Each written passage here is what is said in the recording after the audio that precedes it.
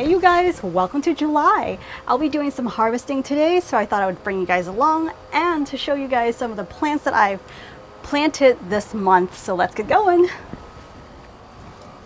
Things in the small garden grow at a slower rate because I got so many plants packed into the same space that if you don't get them pruned well enough, it would start shading off each other. Therefore, it's just not providing enough sun for all the plants. They just grow slower that way. So right now it feels like summer has just finally arrived in this garden. First off, I want to show you guys I'm so excited about, this is the second year it started to fruit more. This is the rose apple fruit, and I want to show you guys how delightful this is. I have done a previous episode in the past at my friend's mom's house, and that fruit was so delicious. I actually saved those seeds, and this is the child of that tree. So let's start off by trying this fruit with you. This thing, it's on its second year.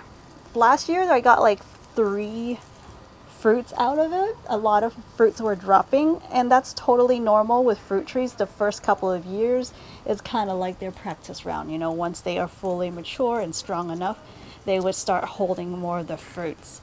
So I got it protected due to the critters. I actually got 2 bags. Is just really like for security, So this fruit actually dropped. Smells like perfume. It smells like a rose. Usually you want to pick the ones that are really ripe, which means they either just dropped is the perfect time to eat it because it would stay a little more crunchy. This one starting to get a little bit sunburned because we had a really hot day yesterday. This is what it looks like. Let's have a taste. It's hollow. I can.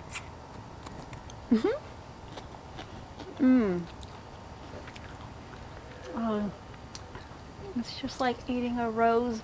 It's like a rose and a longan or dragon's eye tropical fruit.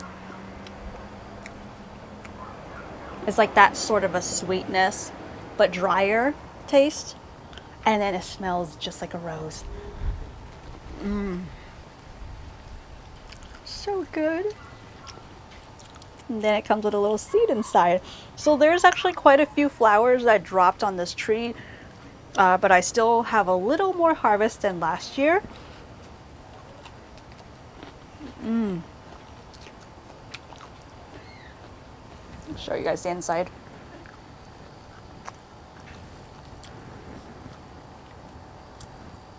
Thank you, tree. There we go. Another thing that's really interesting is that the purple yam that have been growing the past couple of years, and I remember I did a video plant the new ones again this year. One of my viewers commented that it needs to have the humidity in order for it to form those little potatoes.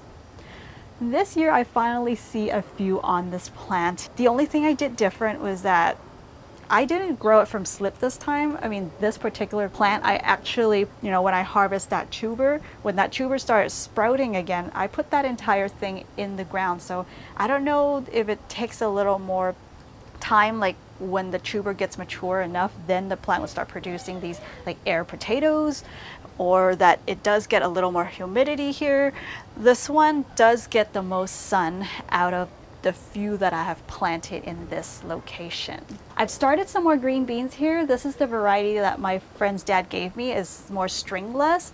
The first round of green beans, I barely get to eat them because the critters kept munching on them. Finally, they have left some for me to harvest today. I have learned about, how their behavior works. And the things with rodents and mice is that they don't like new things. When you put things in different places and they find that it's not what they're used to, they will leave it alone for a while until they get used to it again. They'll get back to, nibbling at things, stuff like that. And so I just have to constantly change things up. I would put a bag over some fruits for like a week or so, and then I would take it off or put a different kind of bags to just kind of keep on making things look a little different around here. And so far, Fingers crossed, it's been working. It definitely takes more effort that way though. If you guys have some suggestions on how to take care of the rodents, please leave your comment below, you guys. I'd really appreciate it.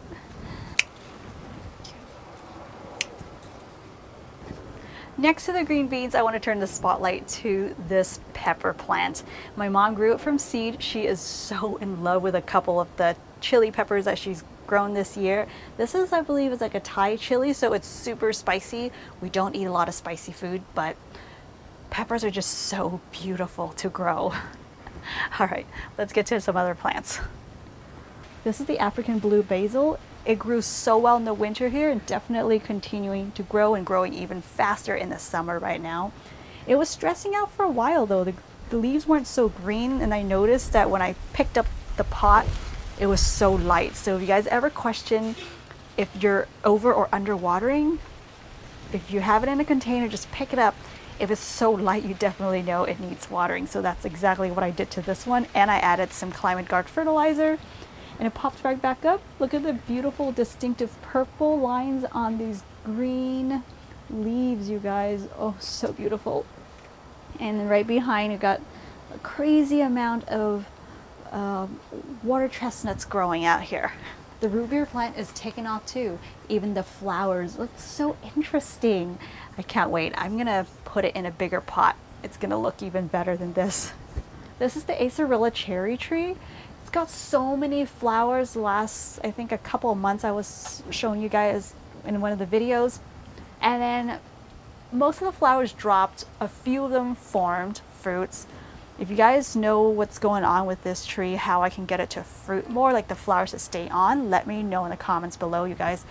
I've tried doing a little more water or a little less water, just kind of, I'm still trying to figure out how to get the flowers to stay on. The other day, I noticed that those fruits that were almost ripe were gone. The only one that's left, I bagged it. So let's see if this one has dropped or it's still hanging on the stem, because I like to eat them when they're super ripe, when you just kind of like touch it and it'll fall right down. That's the perfect time to eat these cherries, I think, because they smell really good and the flavor intensifies like jam. Oh. Look at this, sun-dried, almost dried. Oh my God. It tastes exactly like the what is this? The Acerilla cherry jam. They sell those in Asia, but not as sweet, because those ones have a lot of added sugar. Something else that's so exciting to me are these pigeon peas. It's the first time I've seen them flower and setting beans. I can't wait till this this plant grows even taller, because it's going to provide me with so much protein and just so delicious. This is a drought tolerant once it gets established. That's why I finally have found the perfect match with the caper bush. So this caper bush, finally found a spot for him right here. I just planted about a week ago. It is pretty late in the season to start growing jicamas, and it is my first time growing them, but I'm gonna try anyway. It's okay if the tubers are, you know, a little smaller than I would like it to be. I'll still be really grateful. They do usually require like 4 months of growing. So I'm really hoping that, you know, being in Southern California, there would be enough time to, or, you know, a warm time for them to grow. They are on the upper level here so that they can get the most sun possible with this trellis, since this is a vine. And yeah, it's starting to climb actually. It's taken off quite all right. So I'm really excited to see. I always love growing new things and yeah, experimenting and see what happens. Right below the jicamas are the white squashes. I don't know the actual English name for it, since my friend's dad, you know, they brought the seeds from China and that's what they call them, white squashes. But you can harvest them at the size of like a regular cucumber, and it tastes like a really delicious cucumber to me. They love to stir fry them or put them in soups, which I think is really tasty also if you pick them a little older. But when you pick them when they're really tender, They're just really delicious, like a cucumber. So we do have time to get started with cucumbers, do the small pickling types of cucumbers. You can always pick up some starter plants. That would save you some time. I'm really hoping that these would grow as fast as cucumbers. Oh, and then these little French melons. I think they're just not getting enough sun, so they're not really getting that big. There is one of them that is growing, doing the best out of all of them, and that's the one on the loofah trellis. That thing right now is a little smaller than a softball, but it's getting there. Here are some beautiful sunset runner beans. It's just like the scarlet runner beans, but these ones are called sunset. Got this beautiful apricot, pink, coral, orangey mixture. I really love this. And then with the scarlet runner beans, the seeds started dropping and getting new plants. So you can definitely grow some more beans right now. Just make sure that you get a variety that grows fast. And usually beans and cucumbers grow pretty fast. I find that the fastest way to start seeds, especially for summer crops, is that you use a heating mat with a dome and a growing tray. And growing under, when you put them under grow lights, things definitely grow a lot faster there compared to even in an outdoor sunny setting. My mom and I had tackled a couple of projects this month.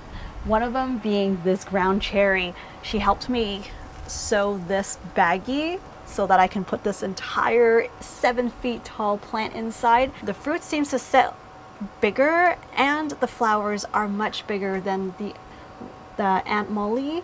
Actually, I saw the Aunt Molly's at Home Depot. I picked one up, so I'm going to start comparing the two and see. This is the most recent project I was tackling with my mom. She is such a trooper helping me out to do this. I wanted to build a cage, kind of picture like your chicken coop, I guess, to house these starter plants because the critters sometimes would get to the leaves of these greens. So any kind of precious plants that I, ship out, and maybe cruciferous plants sometimes can go in here. This should avoid the cabbage butterflies from entering as well.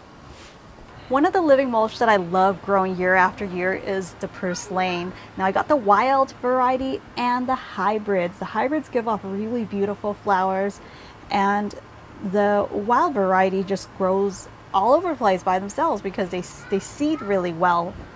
So ground covers tend to grow quite fast, especially with purslane. I propagated a few of these this hybrid variety to lay them in different places, and they just started taking off really fast. So look into some wild variety of things. Look into some living mulch. I have a video sharing my favorite living mulch with you guys. I'll link it down below as well. Another one that's growing really fast is the Boogie. I just laid them down again. I thought I lost that plant in the winter, but was able to find one start shooting up, and that was all it took, and they started to grow around this taro sort of a plant. I think it'll be really beautiful to have the Boogie fill in the space and let it kind of trickle down. All right, let's do some more harvesting. Thank you. One time the critters were even getting to the green ones.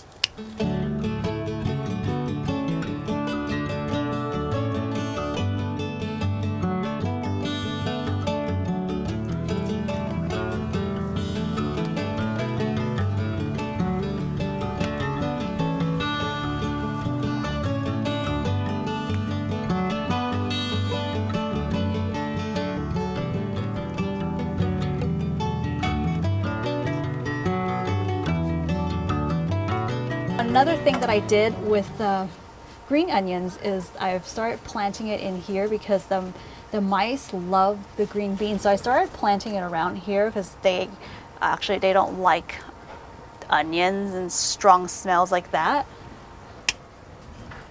Thank goodness I protected these cucumbers.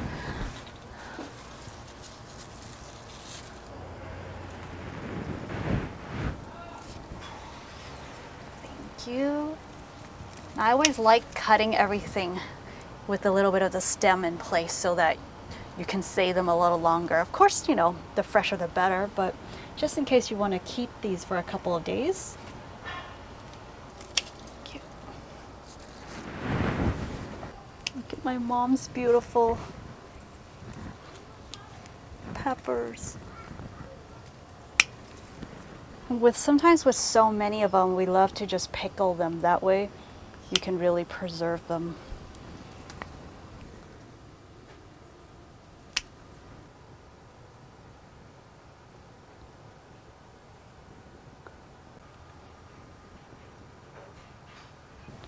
I'm so thankful for this harvest, especially with the critters being an issue around here.